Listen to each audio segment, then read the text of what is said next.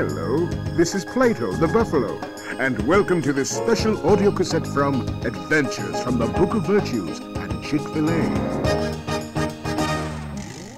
Tell me a story, read me a poem, wrap it in melody, sing me the song, then let me hold it deep in my heart, where it can speak to me all the day long.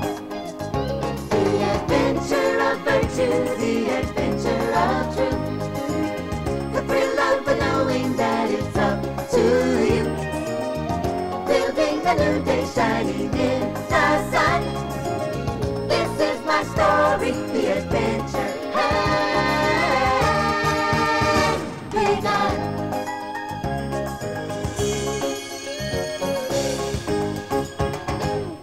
Doesn't it feel good when someone gives you a present? We all like presents on our birthday, but did you know it can feel even better to give someone a present? When you give something to others, it's showing them you care about them, and you appreciate them. It's called generosity. Generosity is a great virtue, because it shows we care, and we are willing to share what we have. It's especially important when we need to help those who are not as fortunate as ourselves, like people who need food, shelter, and clothing. But true generosity is about more than just giving things or money. It's about giving of yourself. Real generosity, giving unselfishly, can be difficult for some people. It's like the other day, when my friends Zach and Annie were collecting cans of food for the homeless people at a shelter. They were doing a fine thing, but they were not being truly unselfish. Well, listen for yourself. It seems a shame to do all this work and nobody knows we did it. Yeah, it'd be nice if they knew who to thank for all this stuff. Hey, we could have a ceremony and make an official presentation. I can see it all now. We could set up bleachers and sell hot dogs. The school band could play. I don't think we should have a ceremony. A picnic, that's the way to go. With games and sing-alongs. Oh, and a big banner that says Annie and Zach's Canned Goods Day. You mean Zach and Annie's, don't you? I don't think so. And that's when I showed up. Hi, kids. It's good to see the two of you working so hard to help others. Yeah, Miss Generosity here wants her name listed first on the banner. Banner?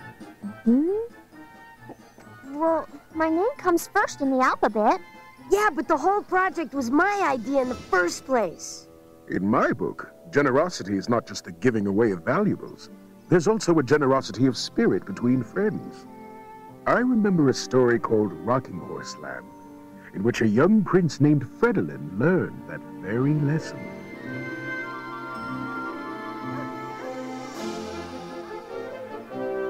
On the morning of his 5th birthday, Prince Fredolin woke up, both eyes at once. Happy birthday to me!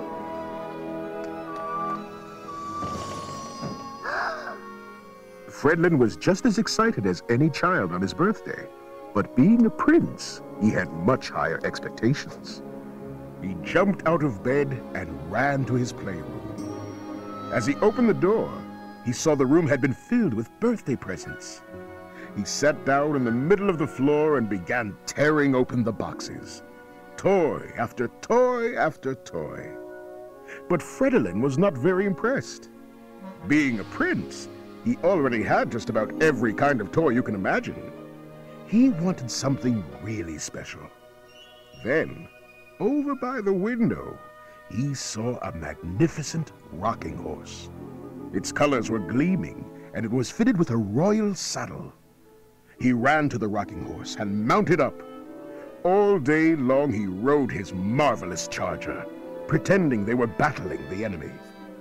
Oh, my beauty! Into the fray! Let no one escape! Faster! Faster! Up! Up and over! Aha! After a full day of riding, the young prince was tired and went to bed. He slept soundly, but for some reason, he awoke in the middle of the night. He had an eerie feeling, like something was wrong. He got out of bed and walked to his playroom to check on his rocking horse, but it was gone. Then he looked about the room, and over by the back window, there stood the horse. Somehow, it had moved. Fredlin realized that a rocking horse that can move itself would be a very special horse indeed. He walked over to the horse and noticed something else very peculiar. A tear coming from the horse's eye. You're crying. But why?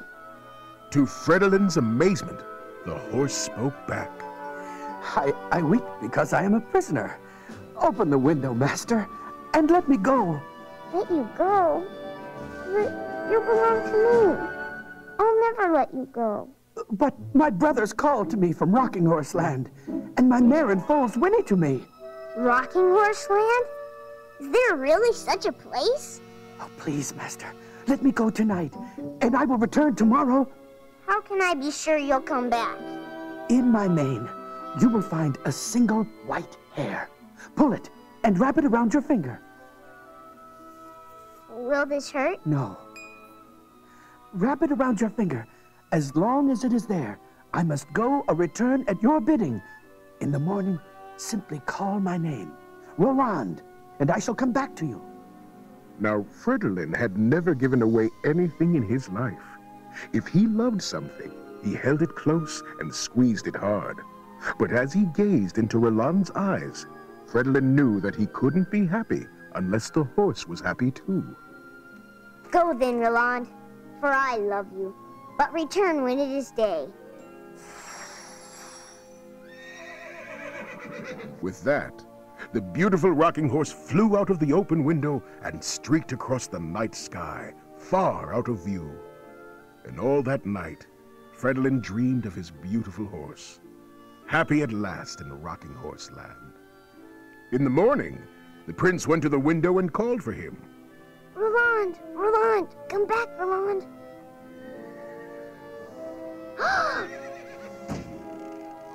Roland, you came back.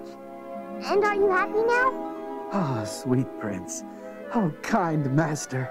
Fredlin and Roland played together day after day, and each night the prince would set Roland free, and every morning the rocking horse returned, and a whole year went by. Then one morning, Fredlin woke up to find he was 6 years old.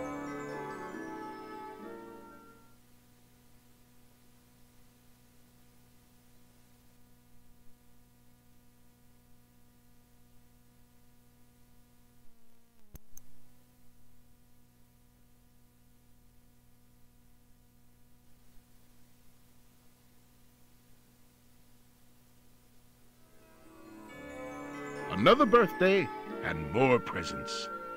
But this was to be no ordinary birthday, because this year, the prince's father gave Fredlin a real horse. He ran outside and mounted up, and they rode about the countryside. Forward, my beauty! Run like the wind! They shall not escape us! All that day, and every day thereafter, Fredlin rode his new stallion, and quite forgot Roland. Months passed before Fredlin realized what he had done. Alone one night, he remembered his rocking horse and went running to his playroom. There, by the window, stood Roland. Oh, dear prince and kind master, my heart breaks for a sight of my native land. May I not visit there tonight? The young prince was full of shame at having forgotten his old friend. There. Of course I'll let you go. Oh, kind master.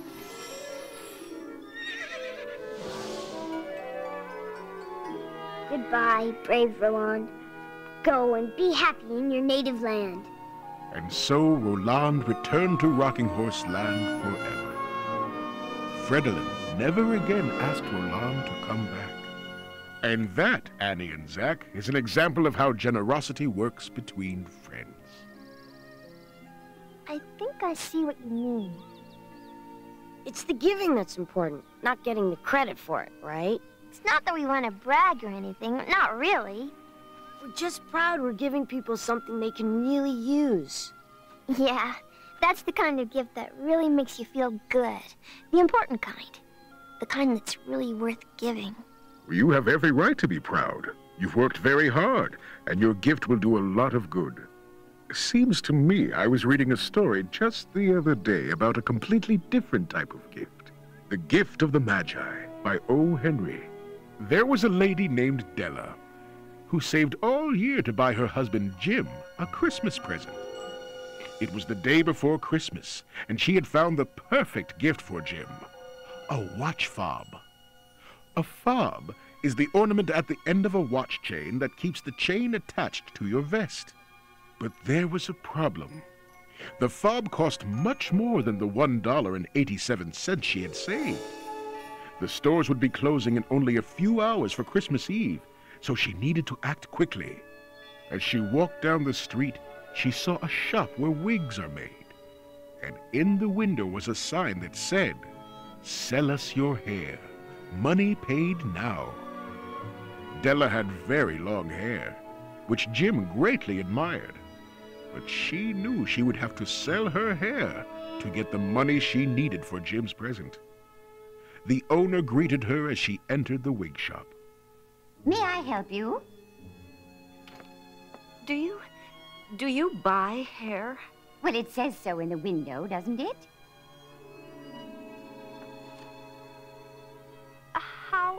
How much can you give me for mine?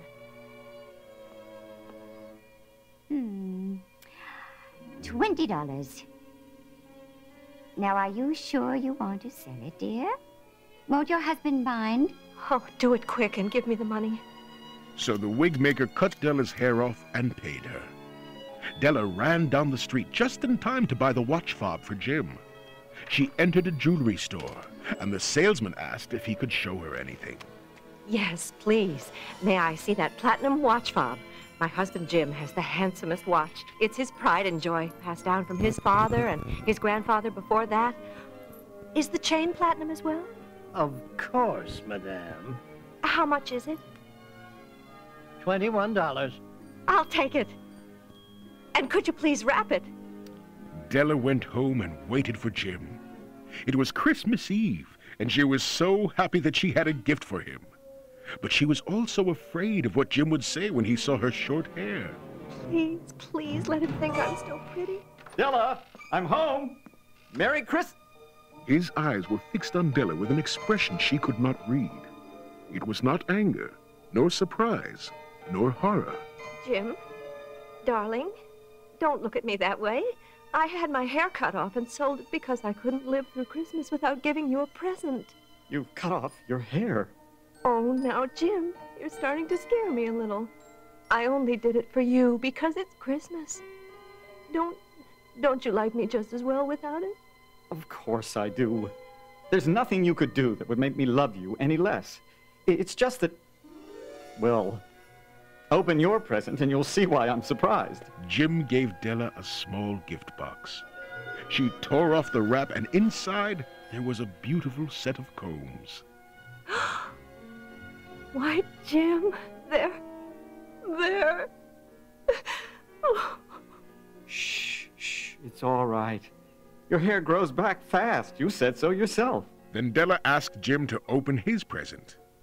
What a surprise this would be for Jim. Isn't it a dandy, Jim? Put it on your watch right now. I want to see how it looks. I don't have the watch, Dell.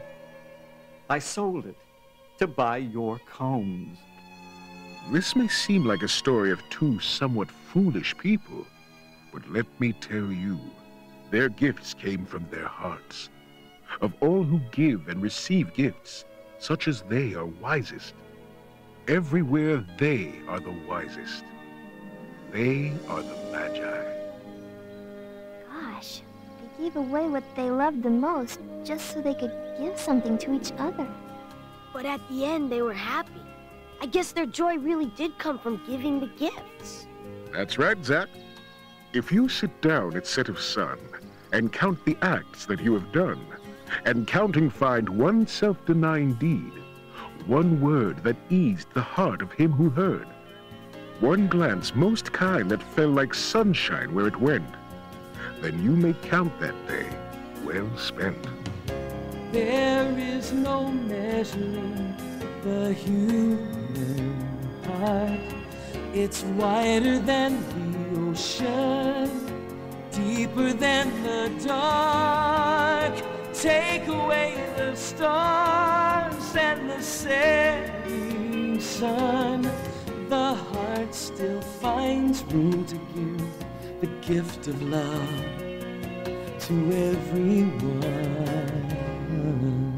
Thanks for listening, kids. And remember to look for adventures from the Book of Virtues on your local PBS station, and to collect all the audio cassettes at Chick-fil-A.